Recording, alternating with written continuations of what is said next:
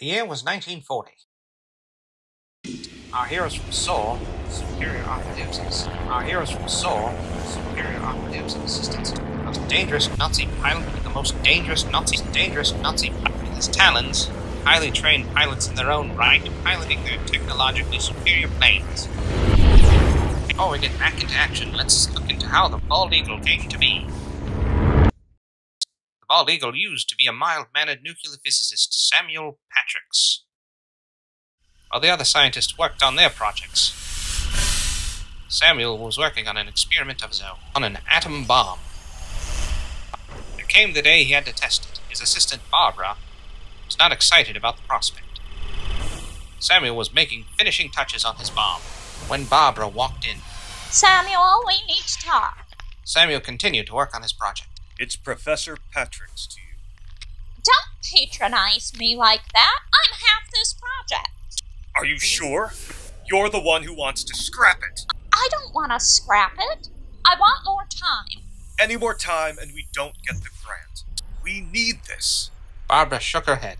No, you need this. You are my assistant. You will listen. Keep your mouth shut. Barbara's eyes widened in shock. She delivered a hard slap to Samuel's face. Barbara glared at Samuel with fury, fighting back tears. Don't you ever disrespect me like that again. Everyone may call me assistant, but you know damn well I am a big part of this project. Samuel held his sore cheek as he glared back at Barbara in rage. Your services are no longer required.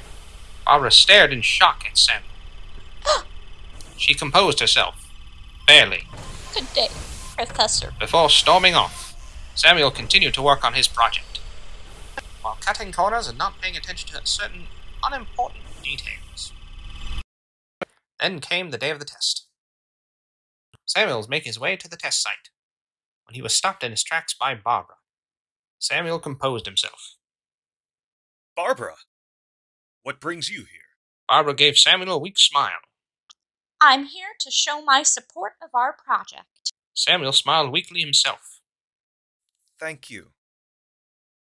A crowd was gathered as they got ready to drop Samuel's bomb. 10, 9, 8, And watched the bomb being raised into the air on a crane.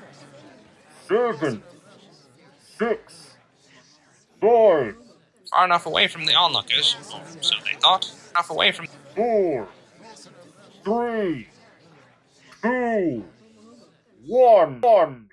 the bomb was dropped.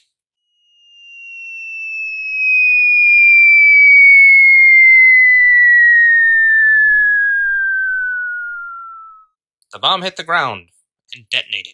The shockwave swept over the land and came closer. The shockwave swept over the land and came closer and closer and closer. Samuel watched the shockwave come over him in horror.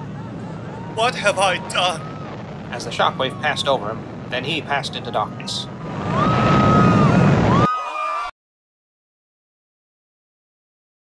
How is he today? Still unconscious. Thanks. Any change in his vitals? No. This makes no sense. He shouldn't have even survived the... Oh my god. He's waking up.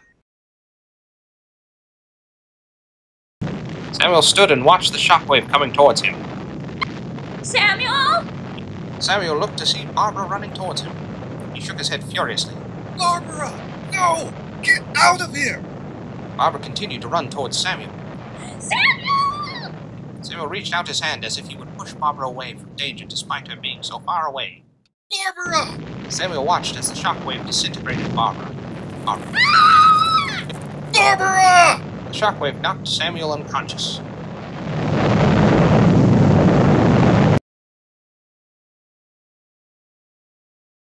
Samuel woke, shocking the doctor and nurse. Barbara! No! Samuel looked around, taking in his environment. Huh? The doctor and nurse stared at Samuel in shock and surprise. Good morning, Mr. Patrick's. Samuel looked at the doctor with confusion and fear. Where is everyone? The doctor hung his head in shame. We need to talk. The doctor explained the situation to Samuel. It was night over the hospital.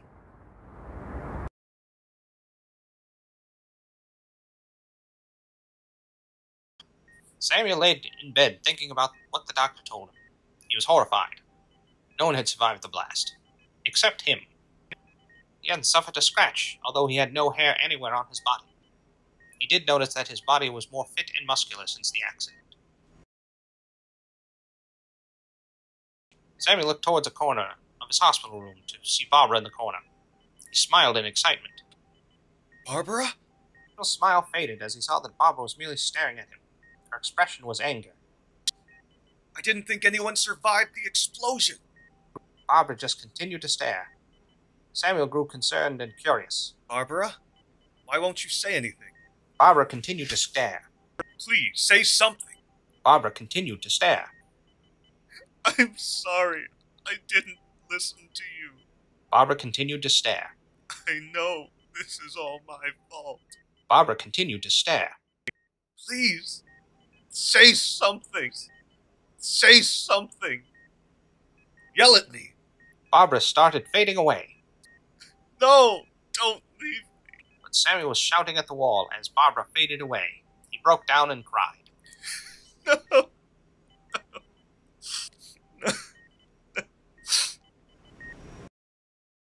The morning came. The doctor entered Samuel's room. Hope you're doing better today, Mr. Pat. He found that Samuel was gone. What the? The doctor saw the window was open. The doctor looked through the window down towards the ground. Mr. Patrick's! The doctor was surprised to find no body on the ground. Where? Doctor! The doctor looked up to see Samuel floating in the air. What do I do about this? Government agents heard about the incident with the flying man and brought Samuel to a secret facility. During his test, he found that he had other abilities. He discovered that his strength and agility were enhanced, as he took down 6 soldiers in a training session.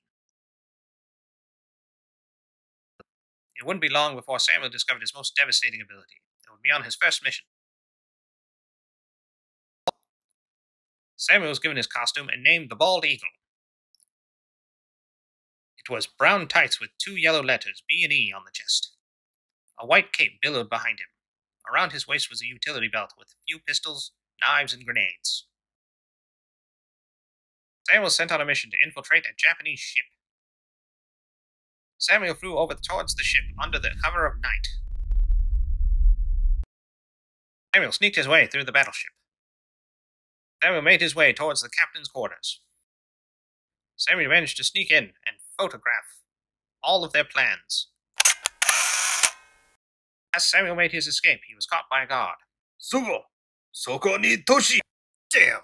Samuel punched the guard, knocking him out and sending him to the... However, as Samuel heard the alarm, he knew his mission was compromised. Damn! Samuel ran. Samuel ran with several guards behind him. Samuel was about to take flight when a guard fired off a shot, tearing into Samuel's arm. The pain was so bad he screamed. The scream that came out was loud and devastating.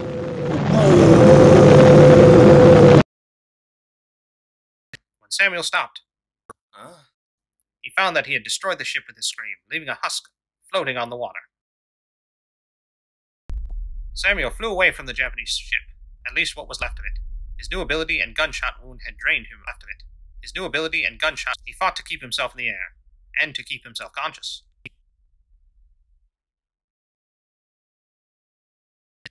Samuel lucked out as he saw a battleship in the distance.